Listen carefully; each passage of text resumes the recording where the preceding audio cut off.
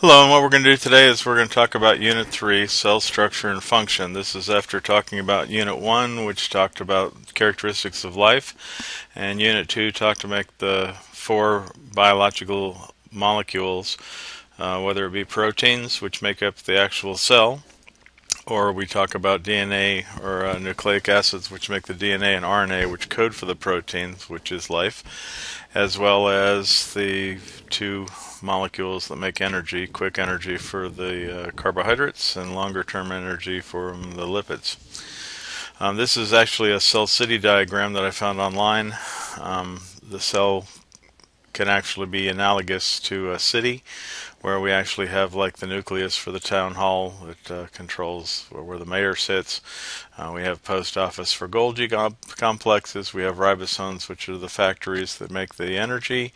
And you can see ribosomes, and you can see border, and you can see lysosomes, and more lysosomes, and mitochondria, and vesicles, and more vesicles, and you can see all the stuff around there. And they're even saying that the roads are the endoplasmic reticulum.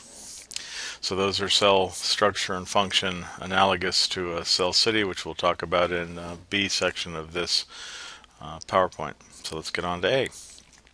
Before we start talking about cells, we have to talk about how we actually know about cells. And the first thing that allowed us to actually see a cell was a microscope, a very simple one, probably much more simple than if you went to the dollar store and bought one of their dollar microscopes. But the individual microscope, and you may actually hear me incorrectly call it a telescope. It's because I'm a geoscience teacher teaching biology, but basically microscopes have a basic design, and we'll start talking about these two knobs that are right here. These are for focus. We have what's called the coarse adjustment focus knob.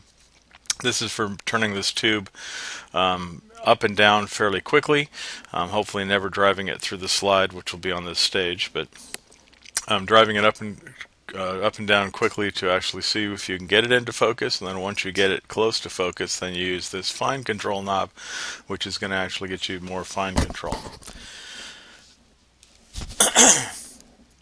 The telescope itself is held together by this arm.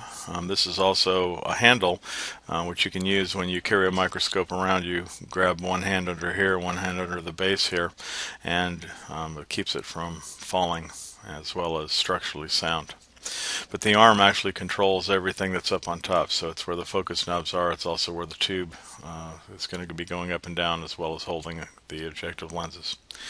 We have stage clips, which hold the slide, holds the slide in place while you actually use another couple of controls, which are not on this telescope, to move this stage back and forth, as well as left and right to actually get it into position so that the light passes through it. We have the arm adjustment. This one actually had a mirror to control light, so if the light wasn't fairly close to directly overhead, if it was coming over here from the side, you'd actually adjust this, because it would hit the mirror and bounce off 90 degrees away from it, and it would bounce off, and you'd actually have this thing set so that the diaphragm is, and the stage is this way, so you're actually looking down on the stage that way, and then the clips are very handy. But that usually does not happen anymore, because now we have a light source down here rather than a mirror. Then we have the base. Again, one of the basically sits on the table, but also basically one of the other two adjustments for holding your hand, as well as the arm. Going up here, this is the eyepiece. This is usually exchangeable. On a normal telescope, it's a 10x, so whatever you're using down here is your objective lens. This multiplies it by 10. This is an optical enlargement, so it's not digital, so it doesn't get as pixely. You can get microscopes, and telescopes that have CCDs, charge coupling devices, which will actually do a digital image, and you can get really expensive, really fine quality digital pictures as well. This is the body tube that allows the eye piece to go up and down for focus, as well as moves up and down when you do these fine and coarse adjustments. We have the nose piece, which actually holds the objective lenses. The objective lenses are the object of the microscope. It is to focus and magnify light, and then the eyepiece takes that image and magnifies it even more. But you have high power and low power Normally you have a 4x, which makes it 40 times larger with the 10x. You have a 10x, 100 times larger. You could have a 100x, which makes it 1,000 times. And you may even have what's called an oil immersion, where you put a drop of oil on the slide and you actually take the slide down and it makes contact with the oil, which makes a very clean media to transfer the light through the slide into the tube so that you can actually see it much more high quality. This is the stage where the stage clips are held, which will also hold the slide. Diaphragm controls the amount of light coming from your light source, so instead of actually changing the light from higher wattage to lower wattage, you can actually use a diaphragm to cut down the light or to open the light depending on what you need to see, and you'll actually see that really clear when we actually use this virtual microscope down here. Mirror and light source. This one actually has a mirror, but most of them have a light source, which means you'll need an electric outlet, but light sources do come from directly underneath. It goes right through the diaphragm, straight up and down, makes a nice clean path for the light source. Then we're going to talk about the scientists. These are the scientists that help us come up with what's called the cell theory. Starting way back in the 17th century, mid-17th century, we had Robert Hooke. Robert Hooke was a monk. Monks had lots of free time, and we're going to find that out again with Mendel Gregor when we talk about genetics. But he's a monk, and they do a lot of church services, a lot of religion, a lot of writing Bibles, a lot of talking to people around the area, trying to get them to convert. But they also have free time for interests, and his interest was actually looking through scope in nature. So what he did is he took cork, which is dead bark cells, and he actually took a really thin shaving, put them on a really simple microscope. Here's one. This is a simple microscope, but not as simple as what Hooke had, because this is actually 10 years later. We'll talk what Lewin Hooke did with this microscope down here, but he's looking at dead cork cells. They tend to be really spongy wood. The cork cells are actually fairly large. There was nothing inside of them because it's dead. It's from the bark. They used cork a lot for closing liquid. We use it now for wine, but it was used for water and any other liquids they had back then. Robert Hooke looked through them, and he actually saw these sort of rectangular blobs, and they reminded him of the cells that the monks lived in, the rooms that the monks lived in, hallways with room after room after room on both sides. So he actually called these things cells, and the name is stuck. It's not cells like in jail or prison, although I'm sure the monks actually felt that was very similar to where they lived, but they're talking about the cells in the monastery. 10 years later, Antoine van Leeuwenhoek actually uses a microscope. There's the lens. He holds a little piece, a little drop of water up on a very thin piece of metal, and he can move it back and forth, and he can actually control it up and down as well. And he starts looking at living cells. So he's the first person to look at living cells. Then we have Matthias Sheldon. Sheldon's actually going to he's going to look at plants, and he's going to tell everybody that he looks like plants all are made out of cells. A year later, Theodore Schwann is going to do the same thing for animals, say all animals are made of cells. And then with the help of all of those and a little bit more time in science, we have Rudolf Virchow, and Virchow is going to actually say cells are the basic unit of all living things, not just plants, not just animals, but bacteria and fungus and other things as well.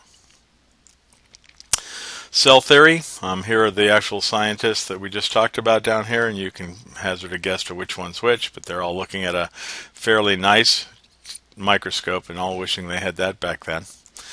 But they come up with a cell theory, and the cell theory actually says that cells are the basic unit in structure and function in all living things. So all critters are made out of cells. Doesn't matter if they're single-celled, multi-celled, doesn't matter if they were way back when, doesn't matter if they're in the future.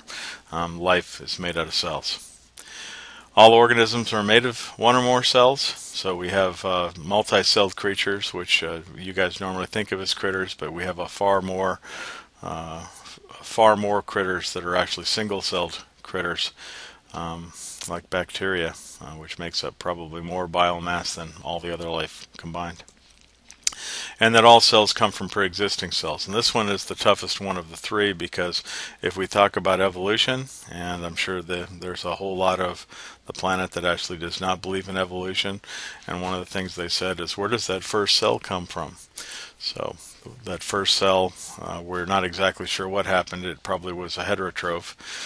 We don't know how it was created, where it was created, probably in water, and probably 3.8 to 4.0 to 3.8 billion years ago. But we'll talk about that when we get to geologic time. We've come up with a more modern version of the cell theory with our technologies and the understanding of DNA, which is the thing that controls all the life, which those scientists back then didn't have. This is actually amoeba down here.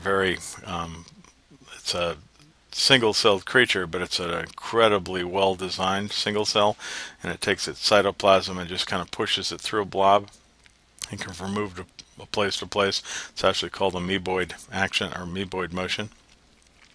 But the first thing in the more modern cell theory says that energy flow occurs in cells. Cells have to take energy in order to keep alive, to keep structure and function going. Number two, hereditary information is actually controlled by the nucleic acids in the DNA and passed to the RNA, which codes for proteins. So this is how we pass the information from one cell to the other cells, the parent cell to the daughter cells. And lastly, all cells have the same basic chemical composition. They're all made of primarily chanops, and they're all made of the two basic biological molecules, nucleic acids and proteins, and they all use carbohydrates and lipids as a protein source. Then we have prokaryotic and eukaryotic cells. Prokaryotic cells are before nucleus, and this is actually true nucleus. Prokaryotic cells, incredibly small creatures. This is 0.1 to 10 micrometers, which is a millionth of a meter. That's a thousandth of a millimeter, those small units on a meter stick. The way you can tell prokaryotes is they're actually very small. They also do not have a nucleus or any internal membranes. They do have to have ribosomes. Ribosomes are what the RNA goes to in order to make the proteins, and they're made out of the same things that your cells are made out of. So they have to have that organelle in there, or that thing in there to actually make the proteins. They do have cytoplasm. They do have a very thick, usually a thick plasma membrane with a coating on the outside. Their DNA is more circular rather than that double-stranded DNA that you guys think of. It does have ribosomes, like I said, and they can have cilia or flagella for motion, but they're single-celled creatures and very small. And the largest prokaryote is actually the smallest of the eukaryotes, and they can get 10 times larger than that and even larger than this. And a eukaryotic cell actually does have lots of organelles, and the things we're going to use in the next section of this unit. But these include bacteria and eubacteria, which are bacteria and true bacteria, the extremophiles as well as what we normally think of as bacteria. And they do have what are called gram-positive and gram-negative examples. If you take a look at the cell envelope, if it's got a very thick cell envelope, it's able to absorb a dye, and we call those gram-positive. And if it's not able to hold that dye but holds a different dye, we call those gram-negative. And these actually include plants, animals, and fungi. And these are the 5 kingdoms of all life. And now I want to show you this shockwave file, which you can view if you've got a PC. You can't view if you're using Apple. And it's going to say, oh, that's right, I don't have the internet on this computer because where I am. I'll show that to you in class. Here's an example of gram-positive and gram-negative bacteria. You can see that purplish view, and you can see it's actually with what are called gram staining. That's why it's gram positive, and the gram staining didn't work. These are gram negative. They actually need a different type of pink. But you can see there, these are 10 micrometers, that size, so these are probably 1 or less. and these are actually probably micrometers too, so these guys are maybe up to 5 or 6 micrometers in length. Size doesn't really have a big difference in terms of gram positive and gram negative. It has to do with that coating that's around the cytoplasm. And the last slide we're going to talk about in this section, Lynn Margulis. She's actually a scientist, 50s and 60s, and she's going to come up with looking at, now that we understand mitochondria, the powerhouse of the cell, and the chloroplast, the capturing of light, carbon dioxide, and water, and making sugar and oxygen.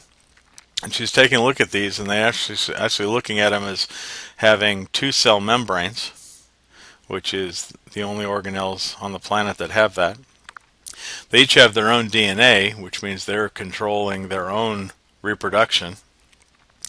And they actually multiply by pinching off, just like bacteria does. This is the mitochondria, and we'll talk about all this stuff in B.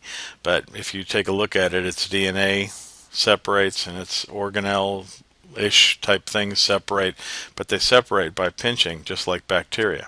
So what Margulis actually thinks about is that maybe this went through a process called endocytosis, and I'm going to have my kids hopefully look at their word list and figure out this is inside cell moving.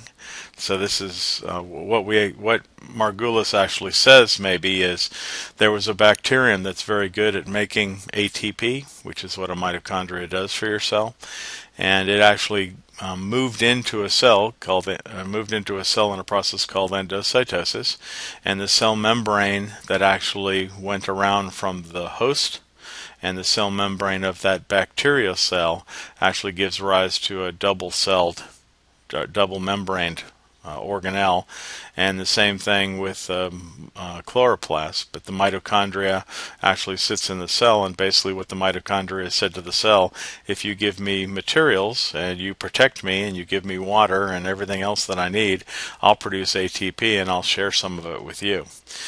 So it's actually a symbiotic relationship, but these are maybe microbial, and now they've actually been associated into the cell. They're not utilized by the cell. They don't send in enzymes to break it down. They're actually utilized by the cell, and they pass when the cell reproduces. They pass from the parent cell to the 2 daughter cells, and because they've got their own DNA, they reproduce themselves, and it looks like it stuck. And the same thing for chloroplasts.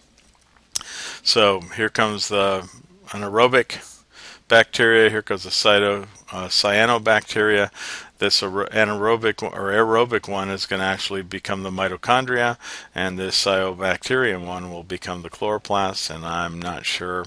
They're actually saying these chloroplasts are inside of a rounder cell. Chloroplasts are only in plant cells. And that's our stop sign. Okay. Thanks for stopping by. We'll see you in B. Actually, I'll see you in class too.